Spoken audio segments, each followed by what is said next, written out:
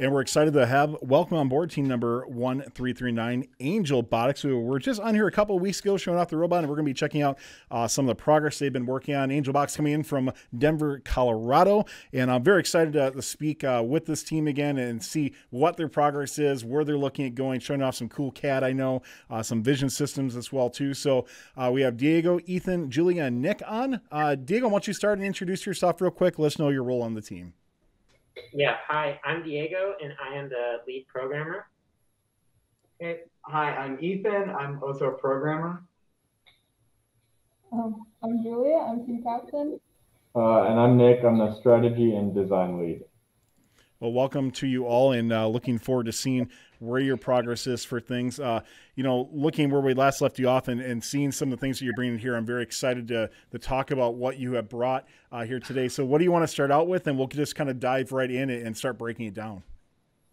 Your destination for first content, updates, and gaming. Welcome to the fun.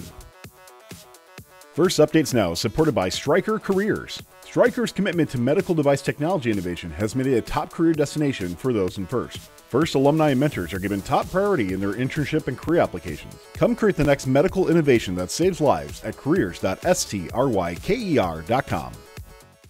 So for programming, we've been working on kind of two separate paths. So one of them is during teleop, we want our drivers to be able to see what the robot is seeing, right? So this year, the field is a little different where there's quite a big obstacle in the center. So when the robot is on the other side, we're going to have pretty bad vision, at least for the driver. And so our solution for that was to add a camera on the front and the back of the robot and be able to switch between those so that the driver can see what they're doing in front with the intake or in the back with the shooter. And so we also have a demo here. So you can see on the right is going to be the back camera. It's 180 degree and it's wide angle. And the front is a Limelight for targeting, although we're not going to be doing that this year. And so you can see here now, we're switching between forward view and back view. And then with it, we have a small view of the other side too, to check up. And we'll be switching the controls as well to allow it to be easier when he's driving on the other side and can't see the robot as much. So is your Limelight being used just for a camera then? Yeah, so the nice thing about the Limelight is you can use it as a camera, but also through network tables, you can ask it to have a backup camera. So we plug in the 180-degree camera through USB, and then we can update the network tables and get the different pipeline. And yeah, we just so you guys are running your both cameras through the Limelight as the interface to the robot, right? And are you guys just asking? Are you guys making sure that you're managing your bandwidth so that you're not overloading the field in terms of frame rate and because I don't know what the limit is. It's like 6 megabit is your robot limit. And that's what's nice because we're doing it through just the one camera too, and switching between there, it'll reduce how much bandwidth we're using rather than having two different USB cameras and switching between the streams there. It can often take up more and be a bit more taxing. So what are you getting any sort of feedback than otherwise, or is it strictly being used as a visual device? Yeah, for teleop, it's only visual. So right now we're not planning on having any vision for at least teleop, probably autonomous as well. And so what's the driving factor behind that? So I know that computer vision with the retroreflective around the goal has been a very big part for teams trying to align to the goal. Have you learned something, or do you feel confident in your shooter's ability or your driver's ability that you don't think you need that aid? Yeah, so our drivers have generally been very strong, and so hopefully with this camera setup we can line up at least with the driver, and so we don't have to rely on the Limelight to be doing everything for us. It's the skilled drivers. And because we're playing on more aligning with the panels in the center section and like smashing into those and then doing the balls, we shouldn't have to do much aligning in teleop. And that's just for consistency. And we don't think it's worth putting in the time and effort to try to get it to shoot from further back places. Got it. So you're if I'm trying to remember this, we talked to a bunch of different teams. You're still planning on shooting like right up against the fender, like right up against the goal every shot. So you're saying, hey, if our bumper is square on that goal, what is there to align to, right? Exactly. Yeah, that's I love that. I Yeah. love the fender shot for that, exactly that reason. It simplifies the whole world. Do you anticipate in autonomous driving forward to that fender to hit that shot, or do you have any plans for trying to get any extra balls during autonomous and then moving forward? Yeah, so in autonomous, our main priority is time efficiency. So if we're wasting time moving up to the fender and then shooting, that's a waste of time. So what we want to do in autonomous, instead of hitting a bumper, we'll have very clear set points that the robot can go to, and we know we can consistently hit those shots. Okay, so using a little bit just more dead reckoning, not computer vision, but just where the robot is on the field, and you've tuned that very specific shot, and because you're not being bumped or anything, you guys are going to be able to figure it out. Yeah, and we also have a PathWeaver demo that we can show. So we've been characterizing the robot as you saw last time, and so now we can get very precise paths and have it start and end in the exact locations that we want it to. So if you can see the video here, we're going to start on one side of the trash can, move around it, stop for a second, and then end up at the same spot that we started. And we're using PathWeaver with their built-in Ramset controller to do this in WPI Loop. It's very cool. When you're testing this video on this, are you testing on carpet or are you testing on tile? Yeah, so we characterize it on carpet, but luckily the Ramset and PID controller can manage both on carpet and tile. But for the competition season, we will want to be sticking with carpet. Okay. Yeah, that's one of the things that I see a lot of videos of a lot of teams driving their robots down the hallway and testing on those types of things. And if you don't practice on carpet, you're going to be in for an interesting experience the first time you put your robot on the field. But no, it sounds like you have that well under control.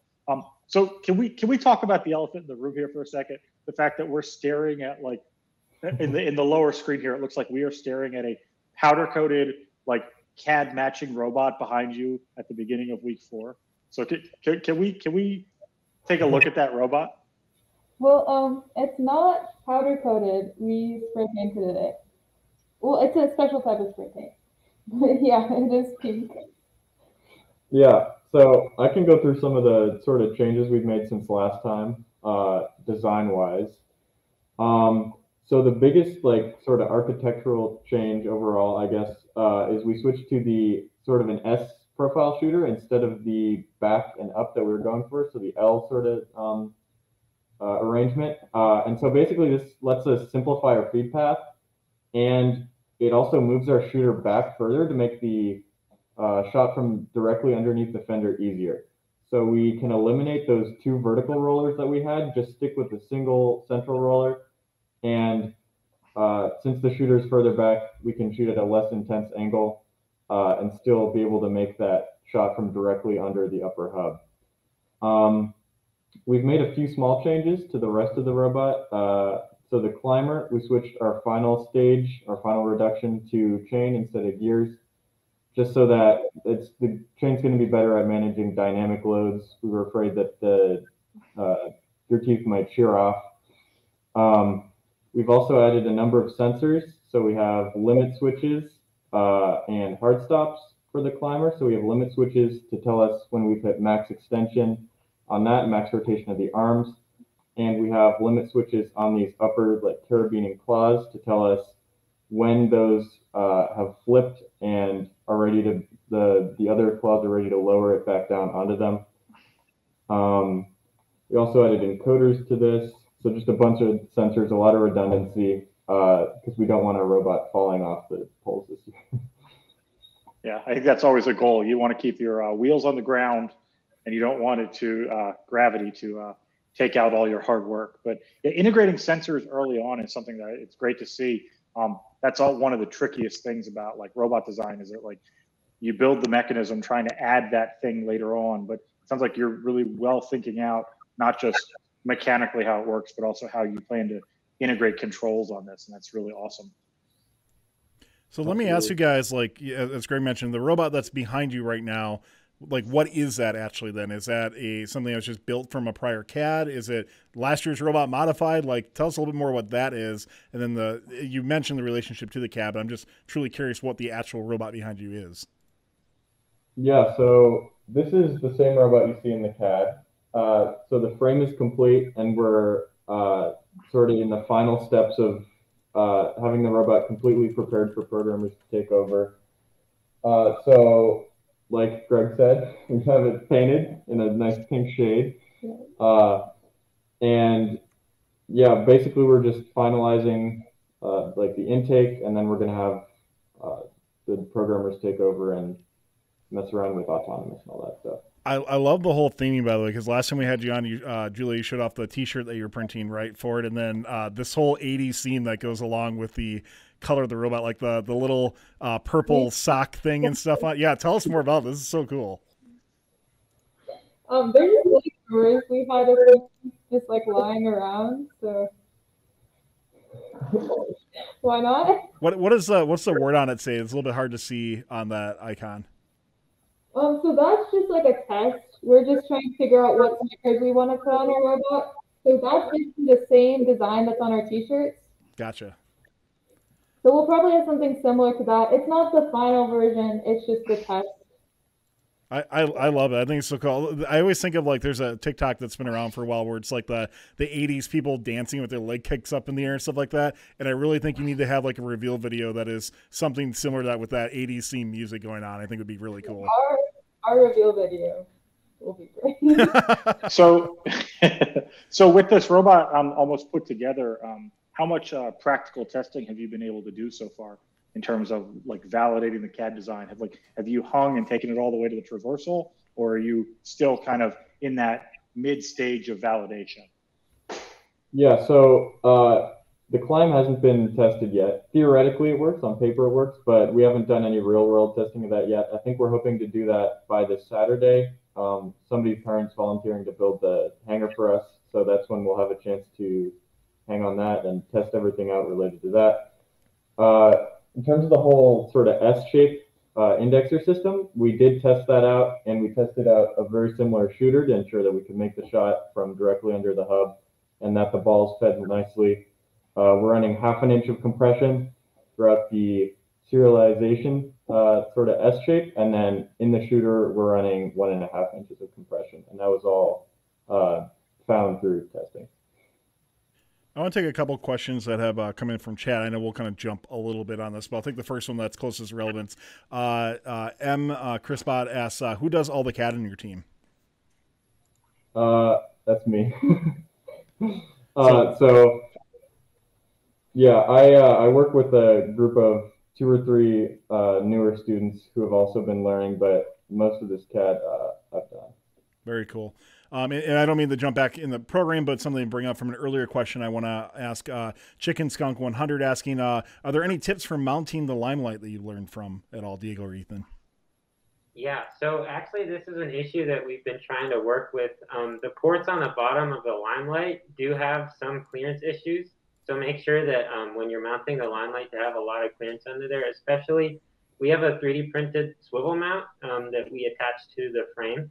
So like, especially with that swivel mount, if you want to turn the camera, be careful with those USB connections because they could get sheared off. Yeah, I would also add to that, we do have a swivel mount on that robot. That was like our prototyping practice robot. I would recommend on your actual robot to have something completely static. Find what angle works for you and stick with it. I think that if you try to mess around with actuation or adjustment, I think that can lead you to a lot of issues. Well, we do have a few more minutes left, so chat, if you have any other questions for 1339, feel free to ask in chat. Anything else on your robot that you want to kind of highlight or showcase, or any other team progress you want to talk about at all? I don't think so. We could do like a demo of the ball path through the robot if that'd be interesting. Yeah, don't hold that out on us. Obviously, we want to see that.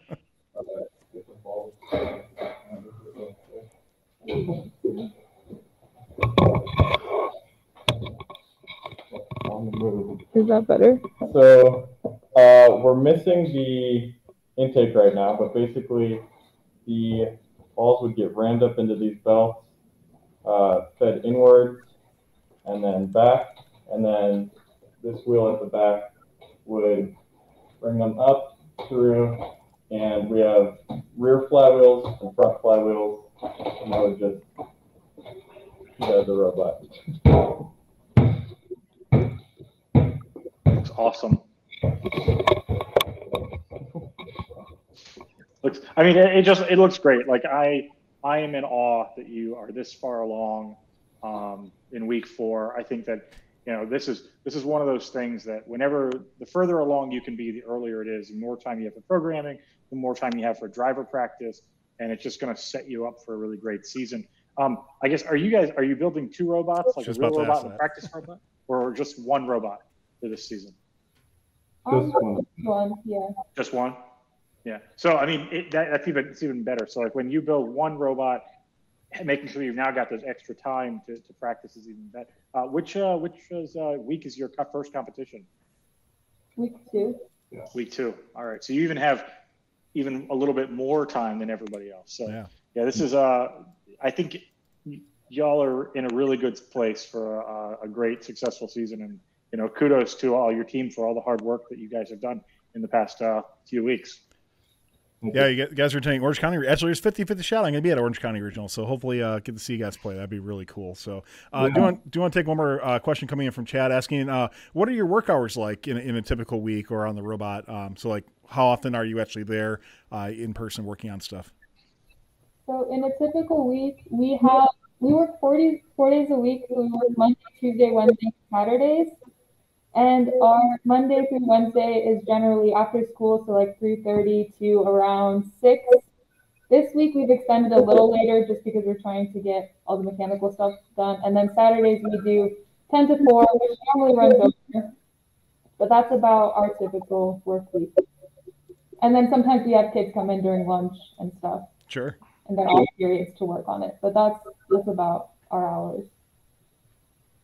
Well, before we wrap up here, just want to double check anything else that we want to cover, or are we all set for so far? I don't think so. I think that's about it. Perfect. Well, AngelBotics, awesome to see your progress once again, and can't wait to see even further as you get in the next couple weeks, of course, before your week 2 event. So very much looking forward to seeing what you have to offer, and really appreciate you taking time. Thanks a lot. Yeah, thanks for having us.